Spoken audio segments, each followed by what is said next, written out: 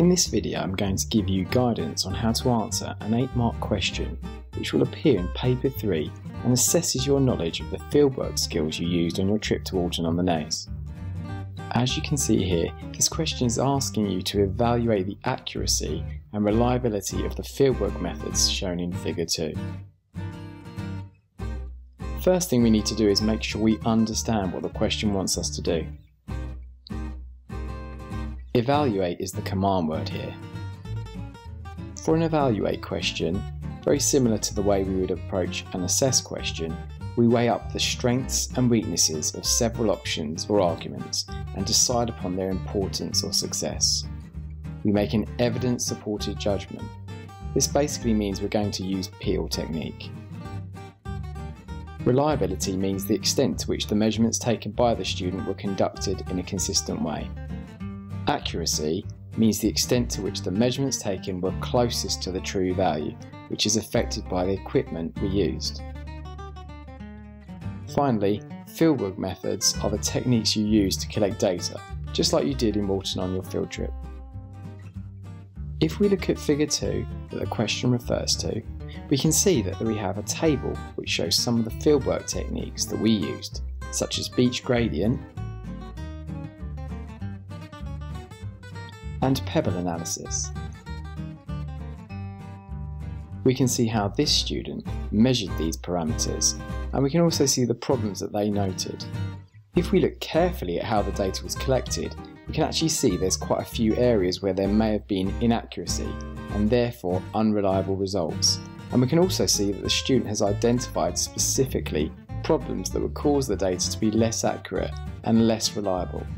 For instance, we can see that when they measured the beach gradient, they used the technique for lining up the clinometer with the eye line of another student. Clearly not as accurate as it could be. The bottom line is that you need to decide which of these methods was the least accurate and therefore gave the least reliable data. Whichever you choose doesn't really matter as long as you follow the following methodology. To answer, evaluate or assess questions, follow this strategy. Start with an introduction defining or identifying the key point of your answer. In this case, referring to the table and identifying that both the beach gradient and pebble analysis done by the student have problems in terms of their accuracy and reliability. Then, use the case study information to structure your answer using either the on the one hand, on the other hand technique, or the most important / significant is, the next most significant is. Whichever you choose to use, remember to use Peel here. Peel stands for point. Make 2 to 3 developed points for an 8-mark question. Evidence. Include details about specific events, places, or in this case, figure 2, which you've been asked to refer to. Explain. Give reasoning for each point, using phrases like, this is because. Finally, link. Link back to the question using wording from the question in your answer, using wording such as, this example shows the importance of. Once you've peeled, at the end, come to an evidence-supported conclusion, ultimately answering the question. Remember, don't introduce new information in this concluding statement. Let's have a look at my example answer here. As you can see, I've indicated which part of the Peel technique is being used at the start of each sentence to signpost it for you. So let's start from the beginning. Study figure 2 in the resource booklet. Evaluate the accuracy and reliability of the fieldwork methods shown in figure 2. So my first point. Of the 3 fieldwork methods used, the measuring of the beach gradient was the least reliable. So I've gone straight in there with a point. My evidence. According to the student's methodology table, people of various heights were used to record the gradient. Now my further explanation. Using the eye level from person to person to record the bearing of a slope will have affected the reliability of the measurement recorded, and therefore the accuracy of the beach gradient may not be a true reflection of the location studied.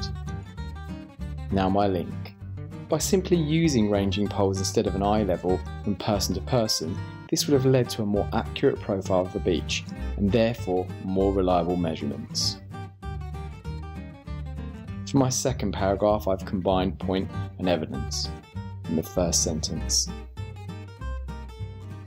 In addition to this, the student notes that it was windy and therefore difficult to hold the clinometer steady.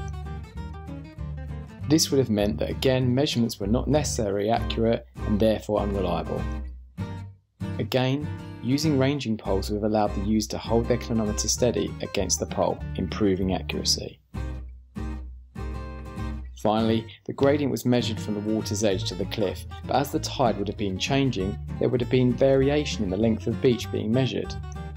Therefore, this would not provide consistent measurements. To rectify this, the group measuring each gradient could have split into two groups to measure gradient at different sites simultaneously.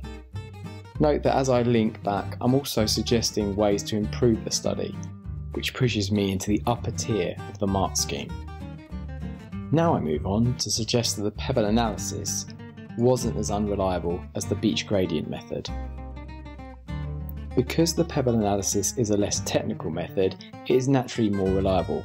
However, by changing the person collecting samples with a hand grab and separating the measurement of length and width into two separate groups, the data becomes less reliable, as there is very little consistency. It would be far more reliable to use the same person to collect all samples. Also, by taking it in turns to measure pebbles' shapes, there is again little consistency, so results will be less reliable. Getting each student to judge the shape on the powers round the scale and then taking an average would have improved the accuracy and therefore the reliability of the method. In conclusion, both techniques were riddled with potential inaccuracies and lack of reliability, and could have improved with simple changes. However, due to the more technical requirements in measuring beach gradient, this was the least accurate method and therefore provided the least reliable results. If you want any more help with this, or would like to practice some 8-mark questions, feel free to attend geography revision every Monday or Thursday after school, where you'll be supported by members of the geography department. We look forward to seeing you there. Remember, don't give the bare minimum, give the bare maximum.